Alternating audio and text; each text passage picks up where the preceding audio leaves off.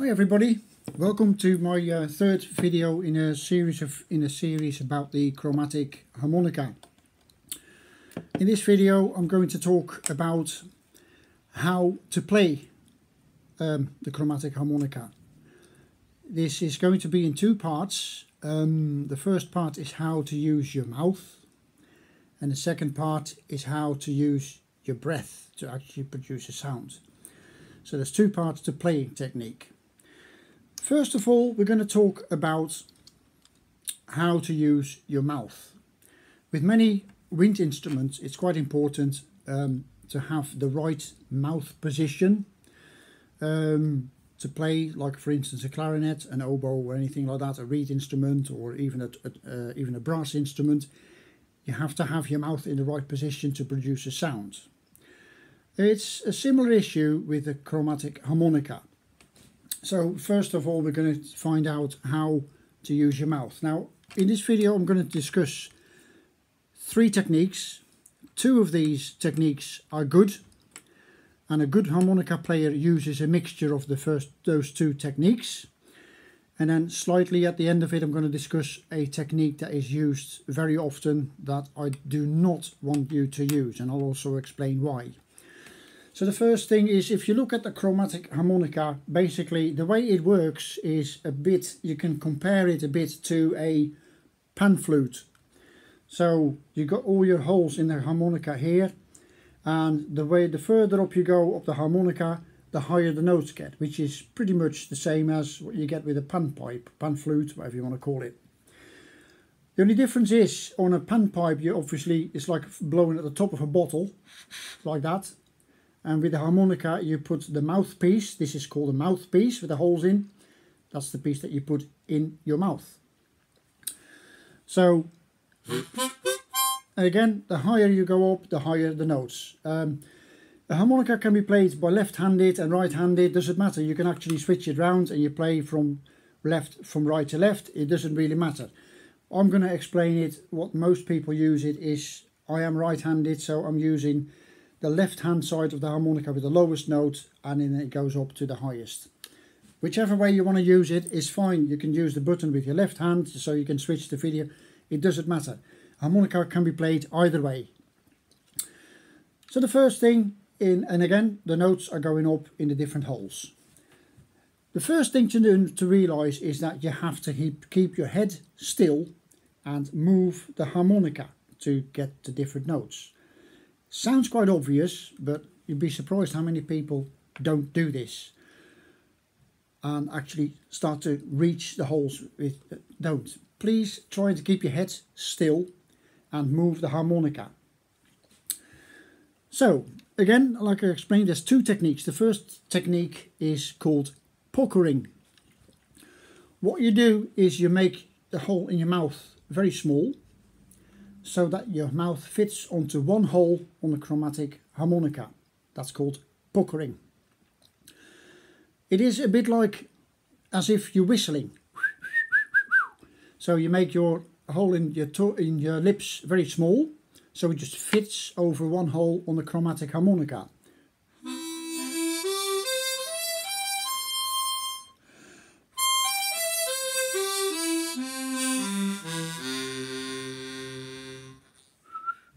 As if you're whistling. If you can't whistle or you don't understand what I mean, try to imagine that you're breathing through a straw, that you've got a straw in your mouth. Very small. Keep your lips very relaxed. Don't put any pressure or anything like that. Keep your, as if you're whistling, very relaxed. So that's the first technique.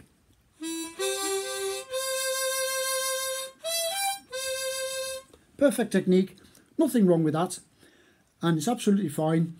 And this technique will also enable you to do other things. For instance, use your tongue. For instance, if you have to play a series of fast notes,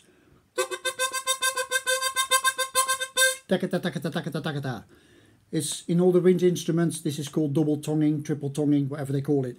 So if you pucker, this is puckering. You put your mouth on one hole on the harmonica at one go. You pucker, then you can do things like that.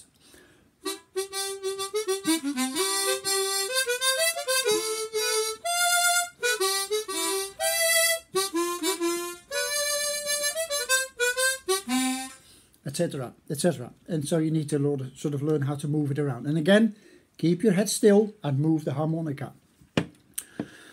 The second technique that I'm going to discuss here and explain is called tongue blocking. Now this is a very strange technique. If you're new to the harmonica, this might sound really strange, but it gives you a lot of benefits, and that is called tongue blocking.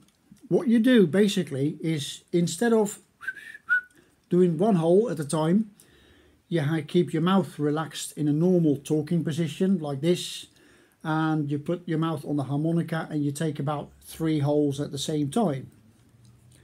So instead of whistling or blowing through a straw, you keep your mouth really relaxed as if you're normal in talking position, and you put your mouth on the harmonica, or you put your harmonica in your mouth, covering 3 holes at the same time. Now if you've got a 16 hole, let's do holes 5, 6 and 7. If you've got a 12 hole, try holes 1, 2 and 3 at the same time, and you get this.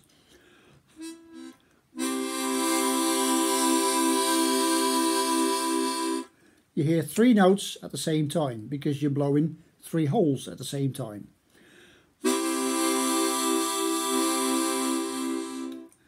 And then what you do next is you put your tongue forward in the corner of your mouth, and you put your tongue on the left hand side on the harmonica, on the mouthpiece.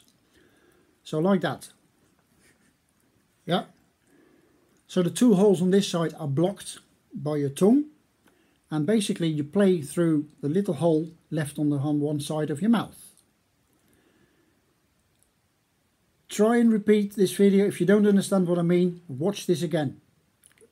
Pause it, watch it again. This is something that is more difficult to do, but it's a perfect technique. So holes 1, 2 and 3, or 5, 6 and 7, depending on the size of your harmonica.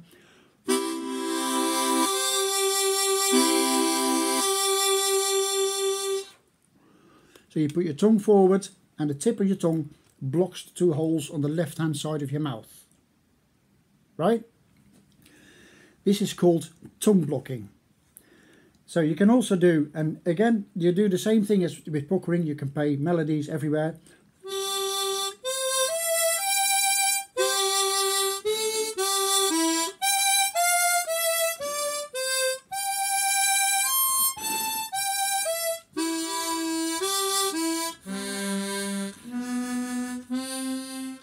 Again, move the harmonica with your mouth, because if you want a different note, you need to move the harmonica to the right hole on the harmonica. So you need to move the harmonica to the right position for your mouth.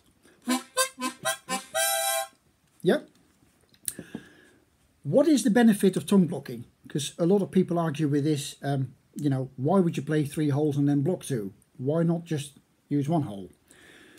The tip of your tongue is very sensitive, got a lot of nerve ends, as we all know, and the harmonica is usually played by what's called muscle memory.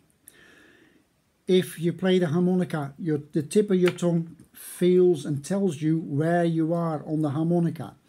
And especially if you've got a large chromatic, this is a 16 hole, it really helps, because the tip of your tongue will tell you where you are and tell you how far to move the harmonica to get to the next note.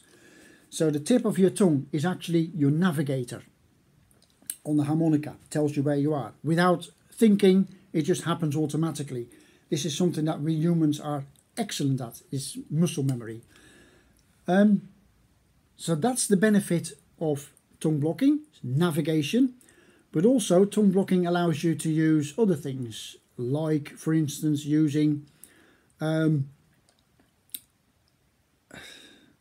2 notes at the same time in harmony. So instead of the tongue in one corner of your mouth, you put your tongue in the middle and you play notes on either side of the tongue. So tongue blocking enables you to do more. Like for instance, this is you know, playing 2 notes in harmony.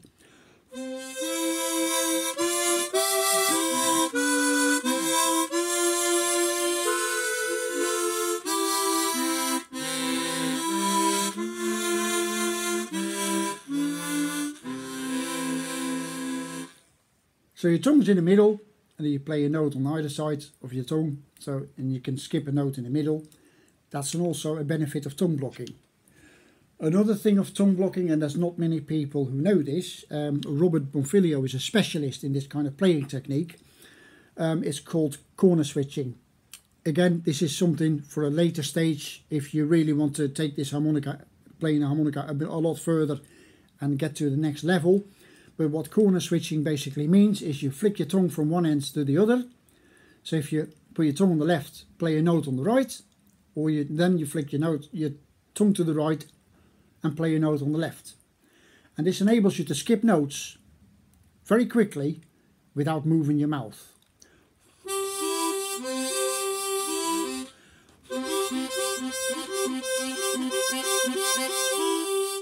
I can't do this, I'm not very good at this, but you get the idea. So if you specialise in that, that takes a lot of time. But again, you can only do this later on if you can do tongue blocking.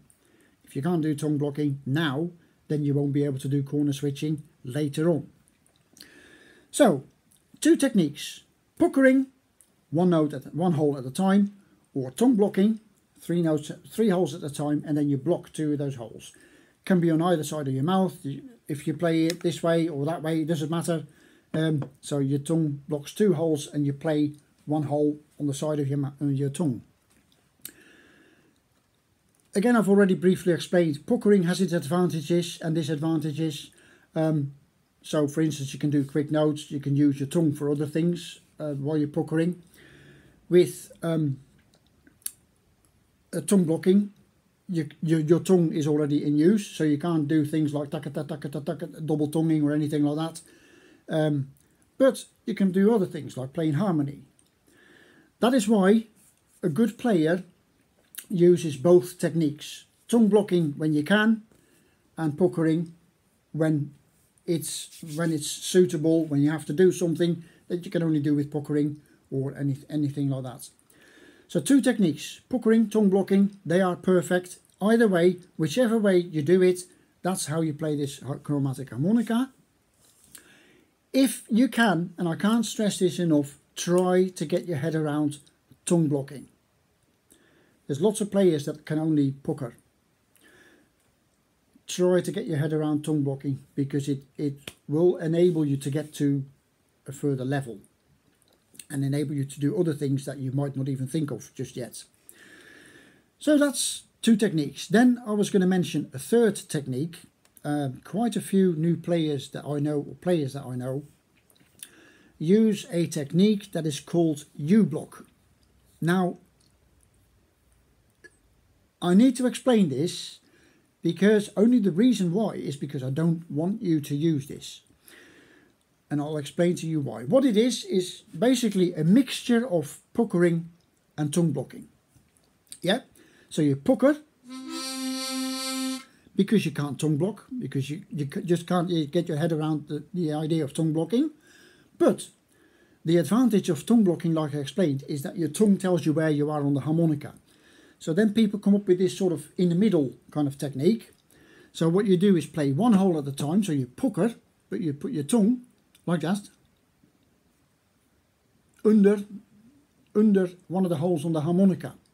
So your tip of the tongue is in touch with the mouthpiece, but you don't block a hole off. It's called a U-block.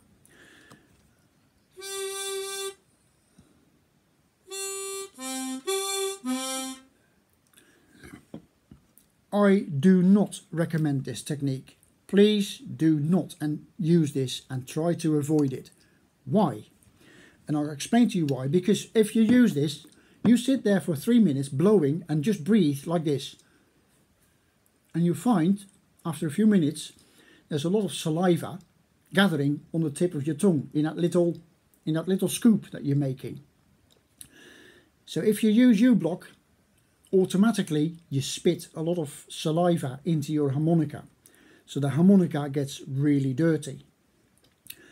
So if you do this, if you do U-block, you have to clean your harmonica regularly. Not that you don't have to clean it otherwise, because we're going to get to that later in the stage. But like I said, it blocks the harmonica off and gets the harmonica really dirty inside, produces more saliva.